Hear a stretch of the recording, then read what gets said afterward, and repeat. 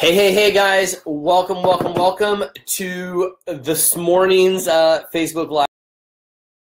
My Profit, I'm 100% in charge t-shirt just because it was kind of falling in line with what occurred over the last 24 hours. So, hey Sarah, welcome. Glad you're here. Super awesome to see you. Hope you're doing awesome. Matt, welcome. Tim, welcome. Susan Shepard. Oh my gosh, how are you, Susan? Susan, this will be a good one for you. I promise.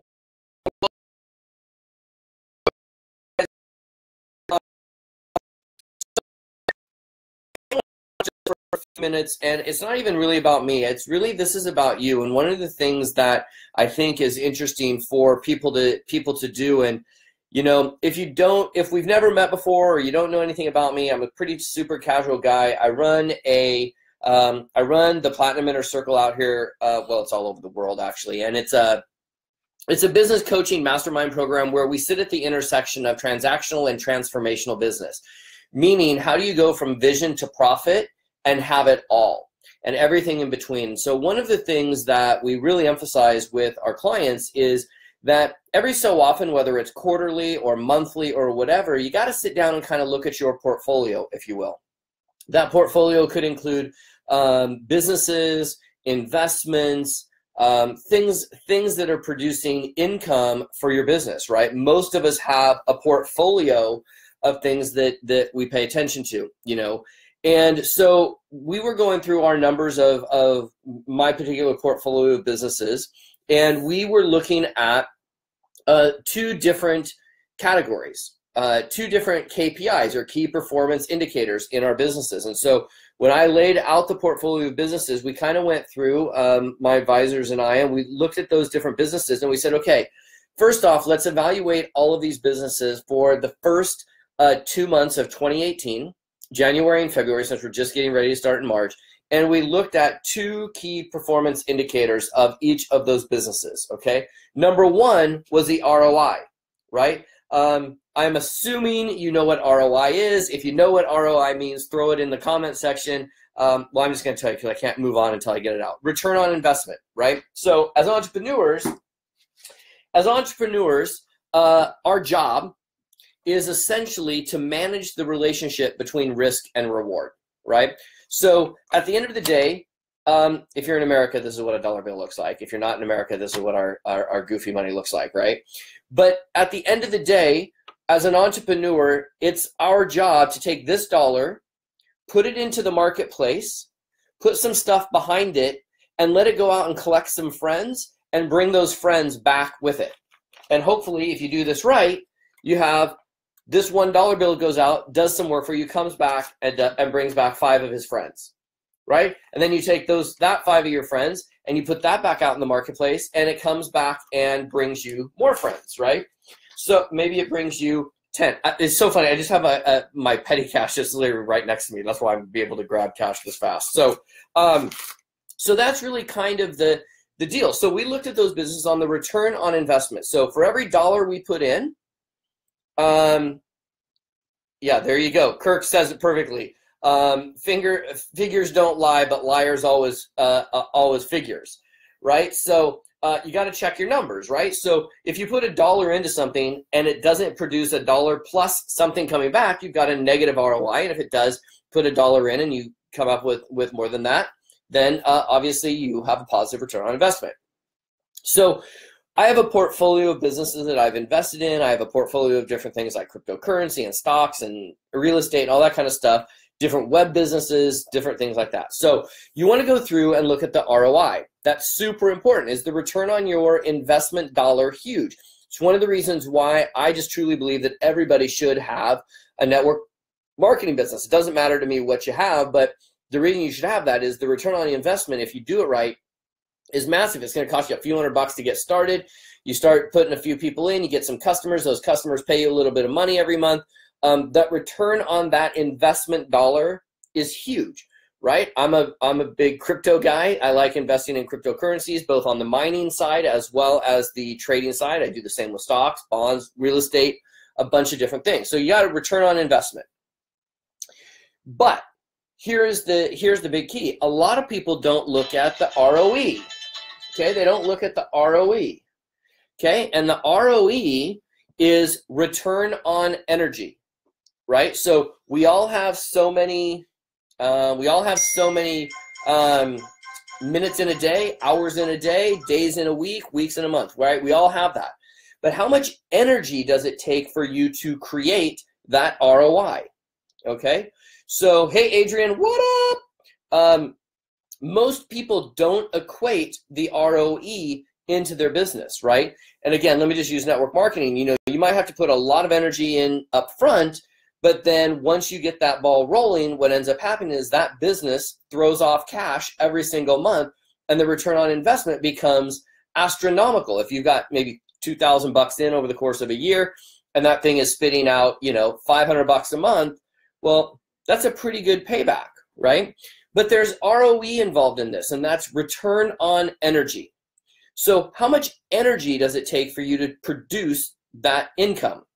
So, and I will tell you how and where this came out to be like glaringly obvious for me in the last 2 months is we sat down and we were going through our portfolio businesses, and I kind of put myself through a rigmarole in that I've got kind of a group of advisors that I invest in their ability to advise me, and I really have them clamp down on me and really force me to dig deep and answer lots of questions. And so this month in February, right, so we just came out of February. In February, I had something really interesting happen. In February, I had one particular business, right, and it just so happens that it's an affiliate business. So it's just a product that I promote here and there. I talk about it a little bit, but I just promote it as an affiliate. So in that business, I don't do anything but promote their stuff. I get paid every time they make a sale based on my recommendation, okay? So I had a business for the first time ever. I had a business where one business that my energy units, meaning number of minutes I've spent on that business, are like 20 minutes.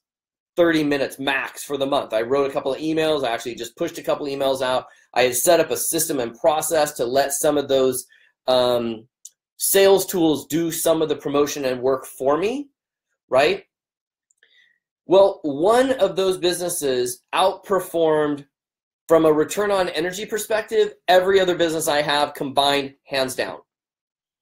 The return on investment was also massive. Right?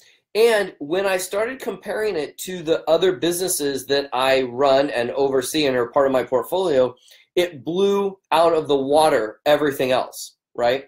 So in essence, what ended up happening was I run a pretty big network marketing business. I run a coaching mastermind business. I've got all of these things going on, but when we started looking at numbers and just percentages and returns, for the first time, I had a business that was almost literally hands-off, outperform every other business that I ran. Now, that return on that business in the beginning took me a little bit of time. It probably wouldn't have been as profitable way back in the day when I first started promoting it, but my affiliate sales from this one particular product outperformed as a percentage basis every other thing that I did. So the point of this story is really for you to take a look at your portfolio of stuff you've got going on and ask yourself and really dial in and get down and dirty with the numbers and say, okay, look, is this actually producing a return on investment? And is this actually providing a positive return on energy? Now, if you're in the build stage and you're putting a lot of time and energy into whatever you're building, I get that, right? That's totally okay. But you also have to look at and say, okay, am I putting my energy and investment dollars in the right lane, right? And if you don't have a good answer for that, or you don't know the answer for that, then I'm going to flip to another suggestion. And that suggestion is simply this, that you get with a business coach, advisor, join a mastermind program, hopefully one that actually makes you invest dollars in. Don't even get me started on free masterminds. It's fine, but as business people, I'm not sure. I won't go into that. Get into some sort of coaching, mastermind training, accountability program, something that's going to force you to start taking a good cold look at your numbers, because numbers don't lie, and numbers are the lifeblood of your business. If you don't know your numbers, then we should probably have a chat, right? And sometimes it's just a matter of having a business coach start tweaking your numbers, or forcing you to look at different things, or forcing you to come around and look at different opportunities. Are you leaving some money on the table with upsales in your business? Are you leaving money on the table with not taking credit cards? Are you leaving money on the table because you're not generating an email list? Are you leaving money on the table because you don't have a big Facebook following? Are you leaving money on the table? And by the way, meaning leaving money on the table really translates to, are you serving the best community, right? So you want to be able to really sit down, hunker down, and have a good dialogue with a coach, a mentor, an advisor that's going to force you to look at your numbers. So if you're not looking at your numbers, just take a little bit of time and figure out your numbers. It's so important, and you may not like what you see. You may not like what you see, but your business will be a whole heck of a lot better for it. So anyways, guys, I hope this helps. I know that hope is not a business strategy, but I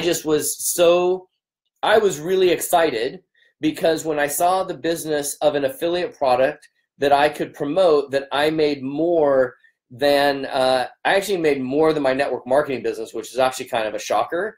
And there was very little energy on it. Now what I can do is, now I've made the decision where now I can actually put some energy and some ad dollars and some marketing dollars behind promoting this, because I know the return is going to be astronomical. Those are the kind of things that you get when you are looking at your numbers.